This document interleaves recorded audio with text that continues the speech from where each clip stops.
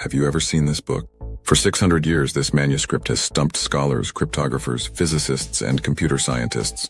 Now, a researcher in Germany has claimed to have finally decoded the most mysterious book in the world. Deep inside Yale University's Voynich rare book and manuscript library lies the only copy of a 240-page tome, recently carbon dated to around 1420. Its vellum pages feature looping handwriting and hand-drawn images seemingly stolen from a dream. Real and imaginary plants, floating castles, bathing women, astrology diagrams, zodiac rings, and suns and moons with faces accompany the text. This 24 1/16-centimeter book is called the Voynich Manuscript, and it's one of history's biggest unsolved mysteries. The reason why? No one can figure out what it says. The name comes from Wilfrid Voynich, a Polish bookseller who came across the document at a Jesuit college in Italy in 1912. He was puzzled. Who wrote it? Where was it made? What do these bizarre words and vibrant drawings represent? What secrets do its pages contain? He purchased the manuscript from the cash-strapped priest at the college and eventually brought it to the US, where experts have continued to puzzle over it for more than a century. Cryptologists say the writing has all the characteristics of a real language, just one that no one's ever seen before.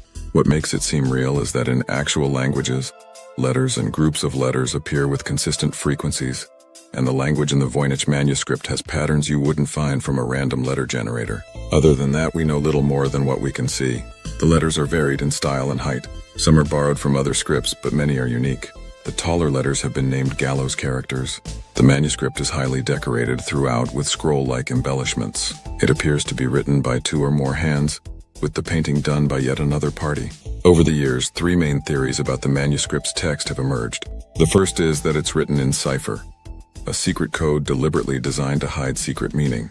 The second is that the document is a hoax written in gibberish to make money off a gullible buyer. Some speculate the author was a medieval con man, others that it was Voynich himself. The third theory is that the manuscript is written in an actual language but in an unknown script. Perhaps medieval scholars were attempting to create an alphabet for a language that was spoken but not yet written. In that case, the Voynich manuscript might be like the Rongorongo script invented on Easter Island, now unreadable after the culture that made it collapsed. Though no one can read the Voynich manuscript, that hasn't stopped people from guessing what it might say.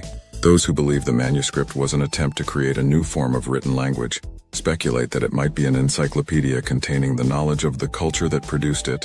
Others believe it was written by the 13th century philosopher Roger Bacon, who attempted to understand the universal laws of grammar, or in the 16th century by the Elizabethan mystic John Dee, who practiced alchemy and divination. More fringe theories suggest that the book was written by a coven of Italian witches or even by Martians. After 100 years of frustration, scientists have recently shed a little light on the mystery. The first breakthrough was the carbon dating. Also, contemporary historians have traced the provenance of the manuscript back through Rome and Prague to as early as 1612, when it was perhaps passed from Holy Roman Emperor Rudolph II to his physician, Jacobus Sinapius. In addition to these historical breakthroughs, linguistic researchers recently proposed the provisional identification of a few of the manuscript's words. Could the letters beside these 7 stars spell Taurin, a name for Taurus, a constellation that includes the 7 stars called the Pleiades? Could this word be Centaurin for the Centaurea plant in the picture? Perhaps, but progress is slow. If we can crack its code, what might we find? The dream journal of a 15th century illustrator? A bunch of nonsense? Or the lost knowledge of a forgotten culture? What do you think it is?